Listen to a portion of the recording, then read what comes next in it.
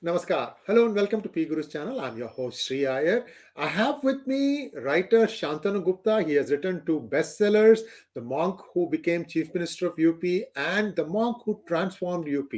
And let's welcome Sri Shantanu Gupta ji. Shantanu ji, namaskar and welcome to PGurus channel. How are you, sir? Namaste, Shriji. I'm good. I'm doing good. So our good days back in the in Uttar Pradesh. I'm still in United States mode, so sorry about that. Are the Mafiadom days over in Uttar Pradesh now that Atique Ahmed and his brother have been taken care of? Whichever way it is, but that's besides the point. But how do you feel things are now? Is the are the people freed from Mafiadom now?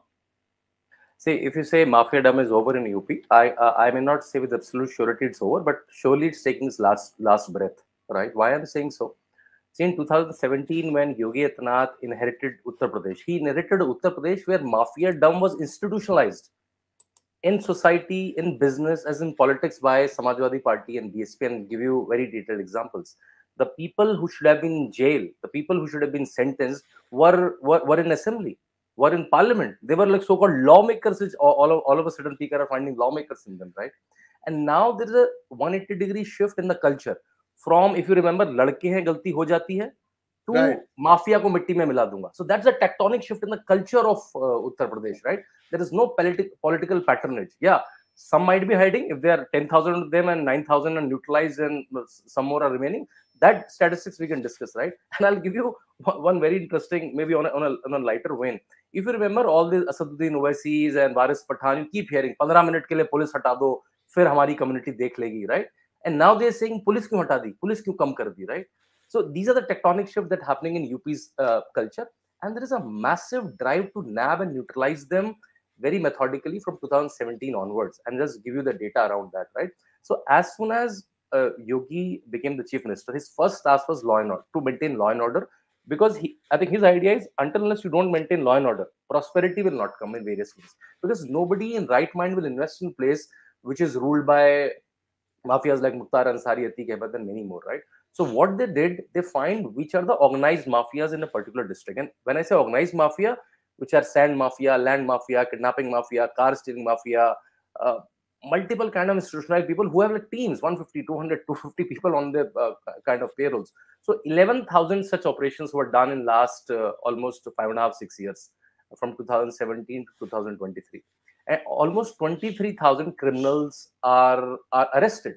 And while arresting them, if there is a counterfire in self-defense police attack, and 183 got neutralized. There's no term called encounter in IPC in India. The term is you go and arrest them, and these are all FIR people who with court order. You go them and arrest them, and some of them counterfire. And if you're not able to nab them during the firing, you have to, in self-defense, police fired, and in 183 people went to Ishwar Dev, right? Out of this 183, a lot of people say, oh, the Muslims are killed. Only 32% people are from Muslim origin. Rest all are non-Muslim. So this is on record. Out of the 183, they're dead. Only 32%. Yeah, that's a disproportionate number based on their population, but that's the problem that the Muslim community leaders has to answer. That why their ratio in crime is disproportionate than the ratio in the population, and that's world over. You can find New York data, American data. The people from Muslim community in a particular city and people are in jail, right? Even in a democratic government are far more, right? But again, so let's say I'll give you example. Aditya Rana, a dreaded criminal. Aditya Rana is a very Hindu name. He's from Thakur community, so called, right? Akhilesh Yadav ji कहते हैं सहजाती है, मतलब मुख्यमंत्री के सहजाती है, same caste as chief minister, because that's a blame on chief minister that he doesn't arrest Thakur people, right? Aditya Rana shot dead in Bijnor. He was a prized criminal just a day before Assad's encounter, right? And there was no talk. Oh, because Aditya Rana is a Hindu, and that's why there's no talk. So now, as you, I'm just coming over to the initial question: is Mafiadom over?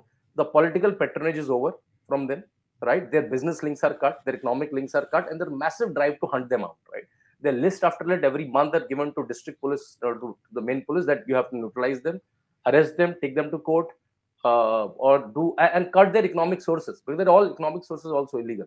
So there's a massive drive. A lot of things already over, and the remaining will be over soon. And we have the other infamous gangster turned politician, Ansari. Yeah. I think his court case is also coming up shortly, isn't it? Yeah, exactly. So Mukhtar Ansari, who is in Banda jail currently. Banda is a district in the Bundelkhand region of Uttar Pradesh. And if you all remember, he was brought from Punjab in some frivolous case. Punjab police, which is then run by the Congress government, took him from the UP jail and arrested in Banda, so that in Punjab, so that he can have a good life there. Right. So his Yogi ji has brought him back to UP in Banda jail, and his sentence, one of the, so they have multiple cases, right? So sentence is one of those cases. One of the prominent cases is on 29th April. So today is 19th, in 10 days. So you will hear a lot of hue and cry again in 10 days. Oh my God, one more lawmaker arrested, right? And just about a little history of these, right? How they are institutionalized. So Atique Ahmed in 1996 becomes a MLA. He was an independent MLA before, and BSP co-opted him and made him an MLA from a Allahabad West seat, right? Now Prayagraj. They Oh, thought, one no, second. yeah, Shantanu ji, you're saying BSP, Bahujan Samaj Party, co-opted him? no. First SP. I'll tell you about. First I'm telling you SP. about Okay, Atique okay, Ahmed. okay. I'm telling you Ah, about Atique Ahmed yeah. first, then I'll come to Mukhtar Ansari. So Right, right, right. Atique Ahmed first was an independent MLA from a couple of months, a couple of terms, and then SP, Samajwadi Party, co-opted him. And in 1996, from Allahabad West seat, they made him MLA. They thought, no, MLA is too small for such a big mafia. He should be sent to parliament. And 2004, he was sent to parliament from Phulpur seat. You know what is the Hmm. Phulpur seat? It's the Chacha No. Nehru seat.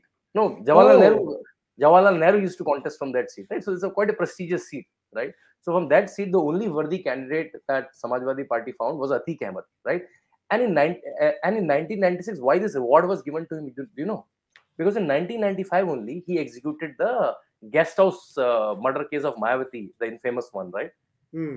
Where the Samajwadi Party, so BSP was about to cut ties from SP the next day, and Samajwadi Party Mulayam Singh Yadav got to know about it, and he sent not Mukhtar Ansari himself, but he asked Mukhtar Ansari to plot a attack against Mayawati, and the reward was a MLA seat to him in 1996. And a lot of people said, no, Akhilesh Yadav doesn't like in Mafiadom. 2012, Akhilesh Yadav took the reins of Samajwadi Party. As latest as 2014, he was offered a ticket from Shavasti seat in Lok Sabha. Thanks to Modi wave, thanks to the people of Uttar Pradesh, that he lost election. And that's why he became little politically irrelevant for Samajwadi Party. Right? They say, हमने तो निकाल दिया था, आपने निकाला नहीं था. People of UP threw him out of politics. Well, Now, one coming to, question, yeah. Shantanu ji, sorry. Atique Ahmed never joined Bahujan Samaj Party, right? No, so Atique Ahmed never joined Bahujan Samaj Party. Why he could not have? Because he was the main one in the attack against the attack to Mayawati, right? But Right. Mayawati co-opted a lot of his people. After some time, for some reason, Mayawati, so his wife, his one of his son, was one of his relatives. So BSP co-opted them, right? So Atique Ahmed per se never joined BSP, but a lot of his people became public representative from BSP, right? Now coming to Mukhtar Ansari. Mukhtar Yeah. Ansari was largely nurtured by BSP. In the same year when Atique Ahmed went to parliament, Samajwadi Party ticket, Mukhtar Ansari went to parliament from Mau seat from BSP ticket. So that's the, and now the people of Mukhtar Ansari are in Samajwadi Party and BSP both. So the brother of Mukhtar Ansari, right? He's a current sitting member of parliament from Ghazipur. Member of parliament from Ghazipur, the brother of Mukhtar Ansari, right? And his son Abbas Ansari, fought 2022 election from the SP coalition, from one of the other parties, the SP coalition, though he lost the election, and his speech became very viral during the elections, right? कि मैंने तो कह दिया है भैया को, भैया मतलब अखिलेश यादव को, कि जब हमारी सरकार आएगी तो DMSP को 6 महीने जाने नहीं देंगे. We will take revenge and then let them go, right? That the speech got viral, right? So they've not still stopped their patronage, right? And that was their politics. Similarly, Lalu Prasad Yadav in Bihar and Mulayam Singh Yadav in Uttar Pradesh, they've institutionalized, and they use these people for booth capturing in the pre-EVM days. That's why they don't like EVMs, right? Because now they can't capture them, right? Pre-EVM days, they used to capture them to kill their political rivals. So all of these major murders, right, which you keep hearing, Raju Pal, Krishnanand Rai, they were elected representatives. Why Raju Pal was murdered? Because he won against Ashraf, the same Ashraf who shot Right. dead, right? He once again Ashraf shot dead. That's the only thing. I can't beat you electorally, I'll kill you. Right? That was their principle. So that got neutralized. That's why UP can breathe now in peace. Well, see, I had when I used to work, now of course I'm independent. When I used to work, I had a good friend from Bihar, and he used to tell me that in Bihar, if a doctor opens a dispensary, within a few days, you'll hear from the local don. They want protection money, and if you ignore them or if you don't do it, then pretty soon members of your family go missing. This kind of stuff used to happen in Bihar. How is it still true? Something like that is happening still in Bihar, Shantanu? Does it need a full-fledged Bihar BJP government in Bihar also, not a coalition? So in BJP and Uttar Pradesh both, this was like an organized machinery, right? That was the only udyog or only enterprise there, right? See, Right. In a smaller district, there are only 2 or 3 kind of development that's happening. There is no factory in such a smaller district. Many of these districts, if fortunately they have a Hindu temple, then they have some religious tourism. Otherwise, that's also not there, right? The only money that comes from there is the government money, which is coming from making roads, making small school Right, building. right, So that's the only construction money, right? And that's why many of these people, you find them in real estate, some construction, no. there are some contractors, right? And the other thing is doctors and lawyers, right? They get flourish. But these mafias and these people are not even educated enough to become doctors and lawyers, right? So the only thing, anywhere they see wealth, right? So display of wealth was very tricky and dangerous. So even if you can own a nice car, you will not own a car. Otherwise, someone will get to know that you have a wealth and you can own a car. So even if you are a very good doctor, right, you're earning quite a kind of patients, right, you will open a ramshackle chota sa clinic, right, so that you will not look prosperous. So that was exactly right. So even if you're looking prosperous, like doctors, lawyers, because anyway there was no industries, and all the thekedars and contractors are anyway hand in glove with the MLAs, right? So this was institutionalized in UP and Bihar both, and some reminiscence of there is largely still there in Bihar. So that's why you had a very strong BJP sort of government, some Yogi Adityanath kind of chief minister. In UP, last 6 years, it got neutralized to a large extent, right? Their economic roots are cut. So when you hear this bulldozer politics, right, you know what is that bulldozer politics exactly, right? Yogi Adityanath is a very sharp legal brain, right? He's in parliament from last 19 years, right? Before becoming a chief minister. So he's seen the law like from very close quarters. So as soon as any big criminal case comes to him, he say why he's flourishing, what is economic roots. People say no, he runs a hotel, he runs this and that. I'm saying, is it legal? The people, his officers said no, it's illegal. Have we sent notices? Yeah, we have multiple notices. Okay, then go and break it, right? Because the notice is already served in last 6 years, last 10 years, like 15 years, right?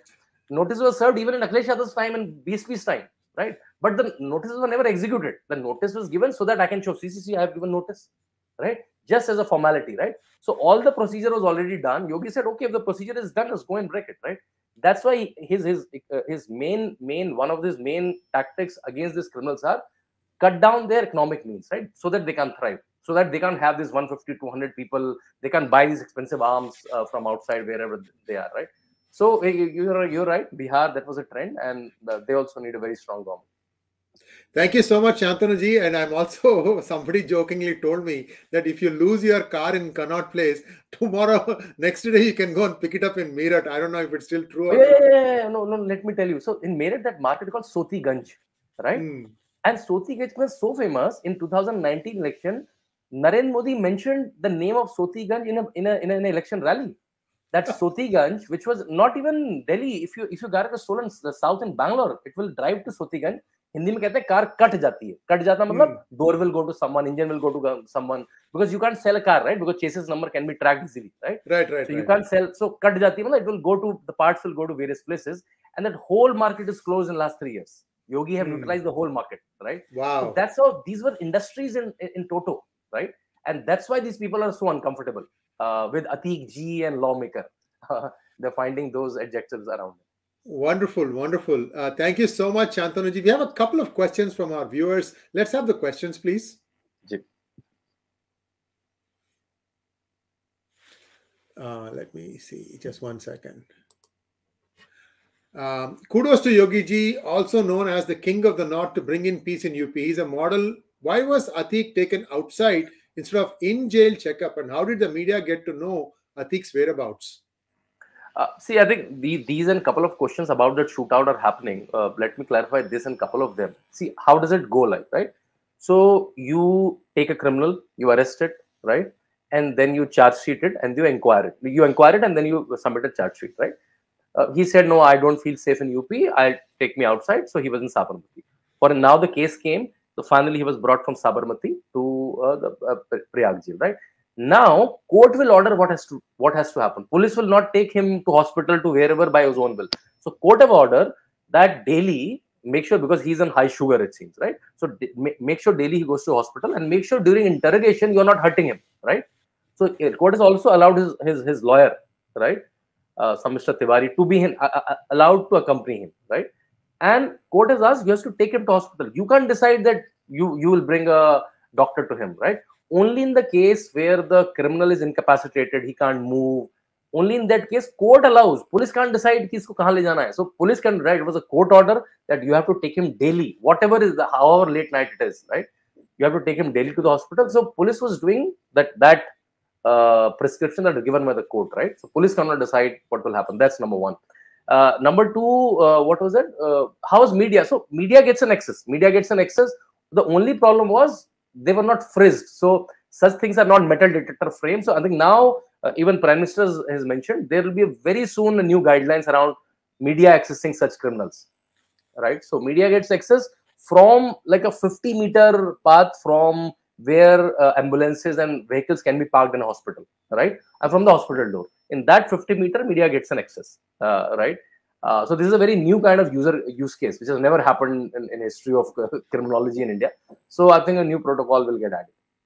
But one small detail, if you allow me to add, if one small detail, please go ahead. Please go ahead. Please go ahead. Yeah. See, very interestingly, so you all hearing and you are getting amazing people like Vikram Singh ji, that what is the huge criminal history of Atique Ahmed, right? Do you know he was never sentenced as last 40 years? You know why?